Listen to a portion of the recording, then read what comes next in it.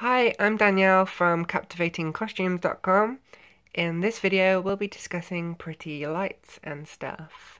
Stay tuned.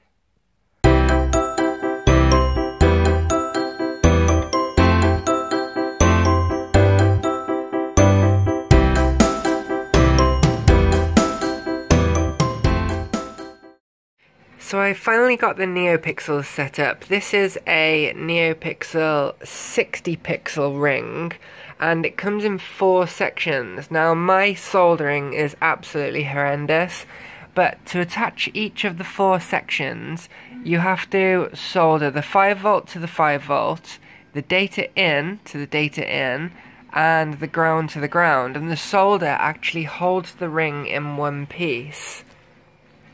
So I uploaded a bit of code to it, and for some reason it wasn't working. So I tried loads of different things and it still wasn't working. I tried hooking up to an external battery and it still wasn't working. And eventually the way that I solved the problem was actually hooking the Neopixel ring up to the 3.3 volt output of the Arduino Duo. Now that's really confusing to me because I was under the impression that these things ran on 5 volts. So I'm not sure why that's happening, but it's early days with this particular ring, so I'll have to do a few more tests and find out why it's requesting 3.3 volts instead of 5. So for the moment I've just uploaded a basic sketch, if I just plug the power in, which just does the basic animation from the Proton Pack in the movie. And although the video isn't picking up the colour properly, that's actually a really nice red that's glowing there. So, over the last couple of days, I've also been printing out the 5 parts of the synchrotron, which sits inside the Faraday cage. And they finally finished today, and although I've only got 4 of them connected at the moment, this is necessary because if I don't leave that gap, I won't be able to get the Neopixel ring inside. So I don't mind moving it whilst it's on because all the connections are fairly good. In order to get it inside, I have to kind of slot it through that gap. Let's move everything over a bit more. And then lay it down flat inside. So that's what we have at the moment. And I've also got my speaker ready to be hooked up as well, which will sit just on there. And if you look through the side, that's the kind of effect that it's going to give.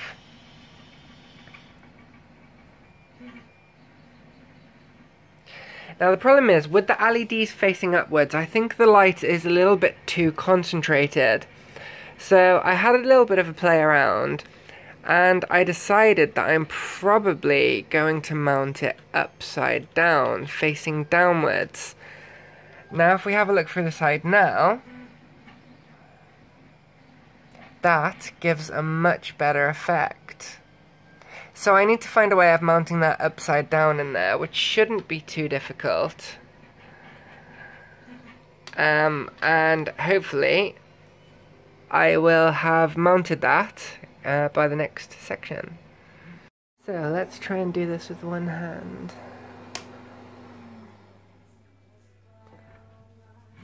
It's still a bit warm, but we'll try it anyway.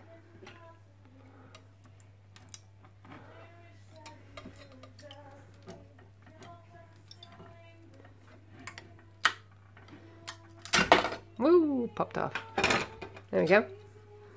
So after a brief interval, I finally managed to get the entire synchrotron insert attached together. This last join here was an absolute nightmare because it was just really difficult to get into. I've made an absolute mess of it, which I'll probably just paint over with black paint. As I mentioned, whilst putting it together, I had to do it whilst the Neopixel ring was inside because it's too big to fit through any gaps, and I have mounted it onto the top of the synchrotron area, shining down, because I think it creates a much better effect. So if we plug it in now, the Arduino Duo now has power to it, and I need to press the reset button in order to make it start. So And that's the effect that we're currently getting inside the synchrotron. I think it gives a nice glow through those holes. If I put the speaker into its eventual mounting position, which will be there, and put the first section of the Faraday cage on top, followed by the heatsink, you can see it's going to give a really nice effect. So that's just the first of quite a few animations that I'm going to get these Neopixels to do.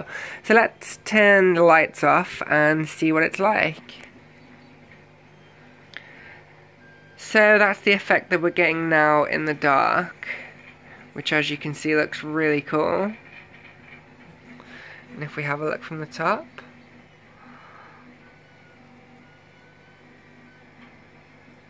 and we'll try it with just a bit of light.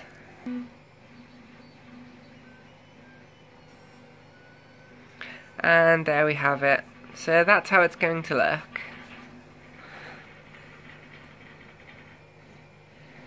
So I've changed the colour of the Neopixels to green instead of red because I think it looks nicer in green. I probably won't keep it like that. I think I mentioned previously that I want to have analog controls to be able to choose any colour that I want. But I just wanted to show you what it looks like underneath. So if we lift this up and have a look underneath. See, if I'd have had the Neopixels shining upwards, that's what people would have been able to see, and I just think the light's too concentrated. It's better if it shines down onto a surface, and it kind of spreads out a little bit more and gives a nicer glow instead of a sharp, harsh light.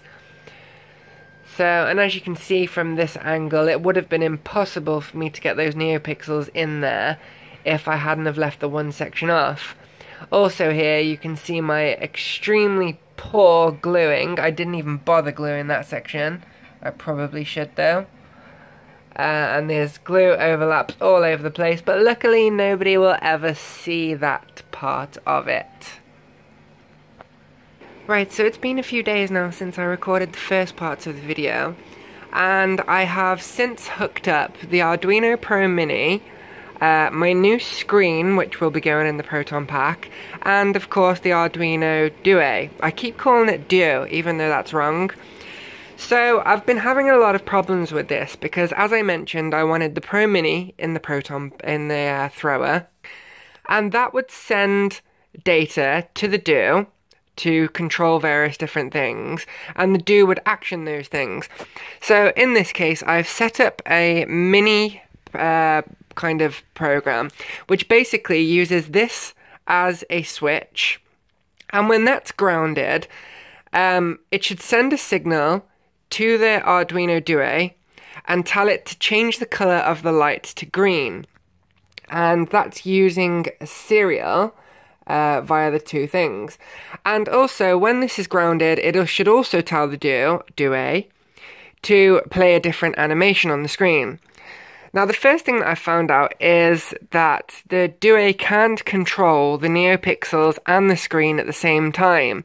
Basically, it would do one rotation of the red lights and then play an animation whilst the Neopixels are off.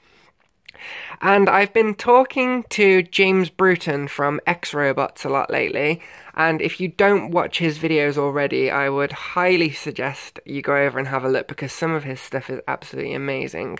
So I was speaking to him about getting the screen and the Neopixels to run simultaneously, and there's a lot of multitasking involved, and I think it's just a little bit outside my comfort zone.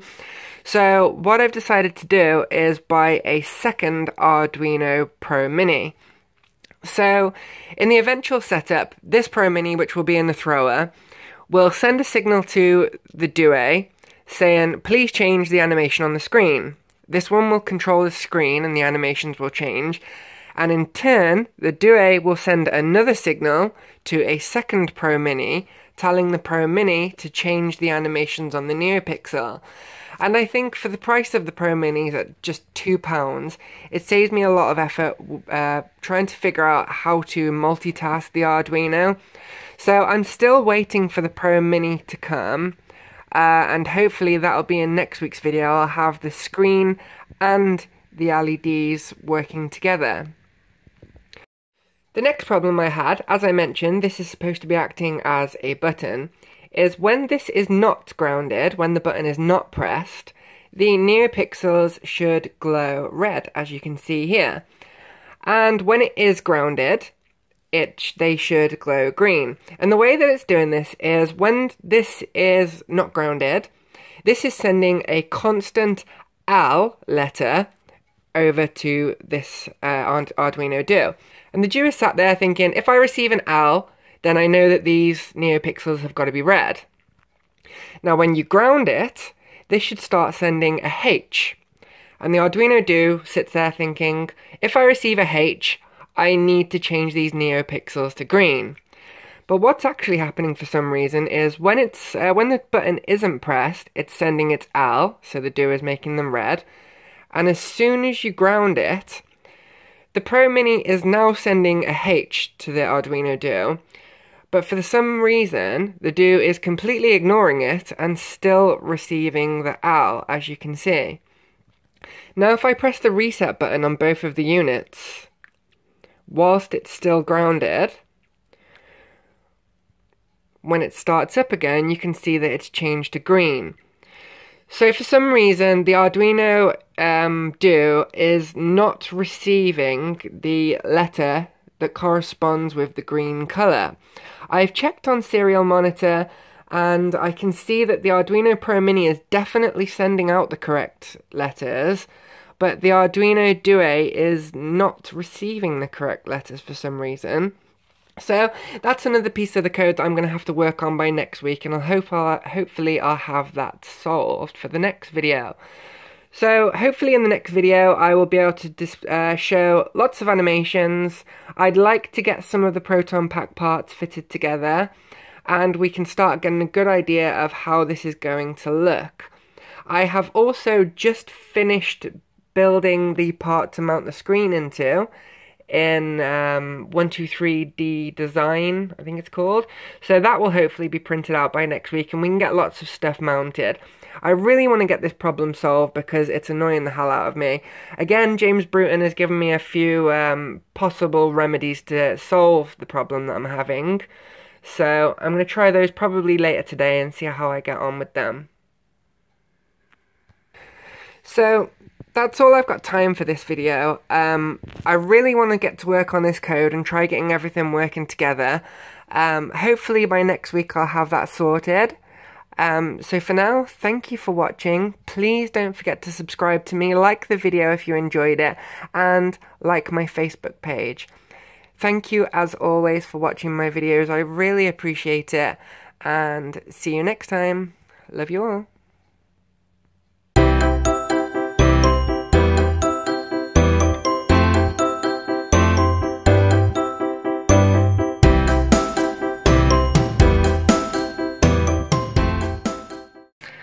Let's turn the light up.